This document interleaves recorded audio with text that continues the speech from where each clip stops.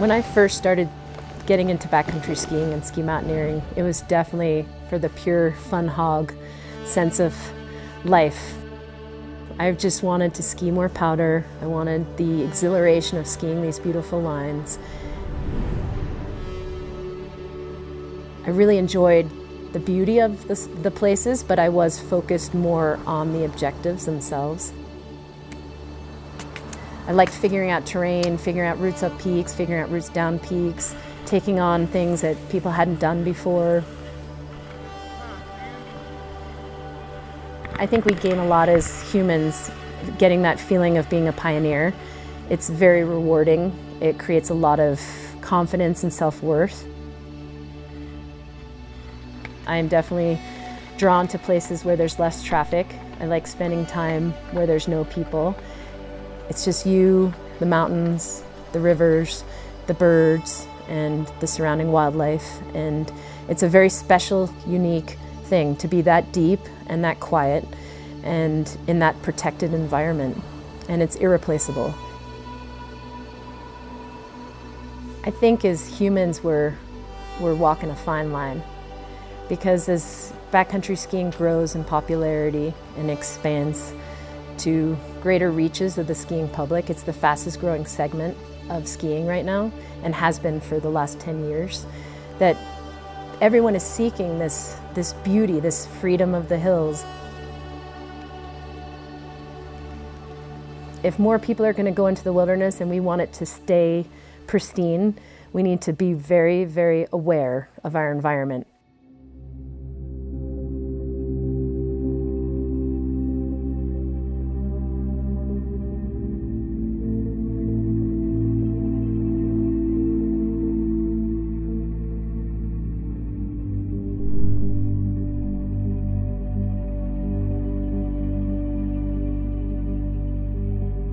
You know, as a person looking up at the Teton Range in the wintertime, who would think that there's, 100 or so animals eking it out up there?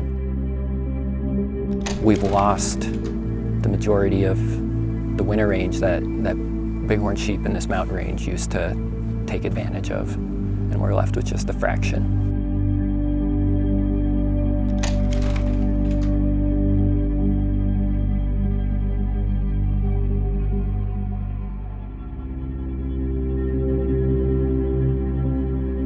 For me, it's hard to think about cherishing a place and being enthusiastic about it without the health of the wildlife there being like a key part of that.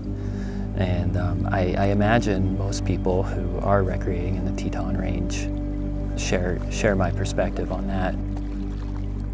You know, what really inspires me about bighorn sheep is, look at the places that they live in. And in studying the sheep, we get to visit these places and see the sheep doing the things that sheep do on a day in and day out basis. And they live in some of the most little rugged pockets of the Teton Range. And particularly in the wintertime, I find what they do just incredible. I mean, these sheep have lost their migrations to low elevation winter ranges, and as a result they winter now at high elevation. And the conditions on those high elevation winter ranges are pretty extreme. They're at 10,000 feet, 9,000 feet, sometimes actually up to 12,000 feet. We all know it's a lot colder up there. The crest of the Tetons where they live is a windy place, and that's actually what they need to survive. They are just trying to move as little as possible, and whatever we can do to help them out in that regard will go a long way to helping them persist in the future. In 2008 to 2010, I believe, there was field work done by a master's student at the University of Wyoming, and they GPS collared bighorn sheep and got permission from backcountry recreationalists, mostly skiers, to carry GPS units, and the findings from that thesis indicated that the sheep are being displaced by skiers and recreationists.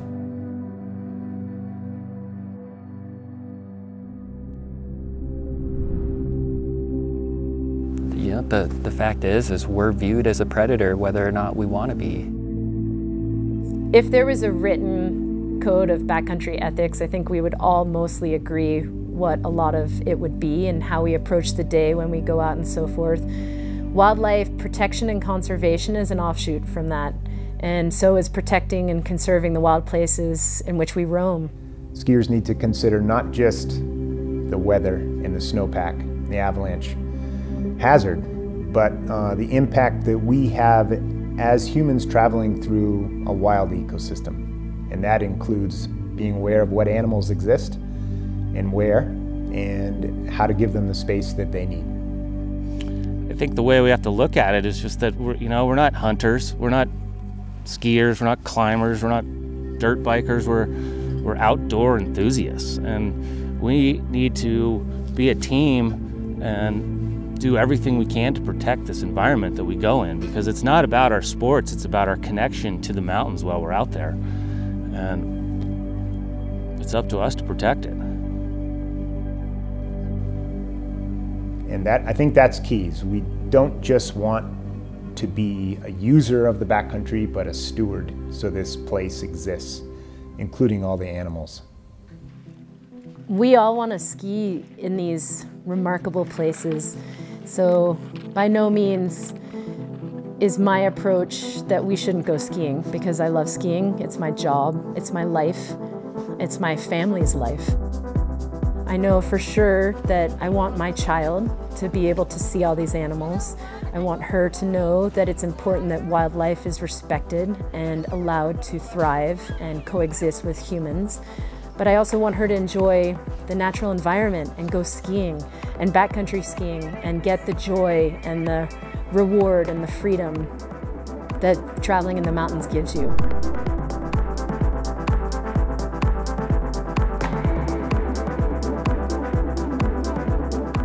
The way for backcountry skiers to become good stewards of the places that they visit is to be just open.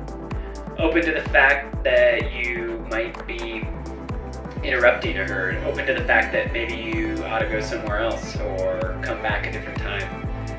I don't think there's any right way to be a steward, but I think if you're open and willing to evolve, then you're on the right track.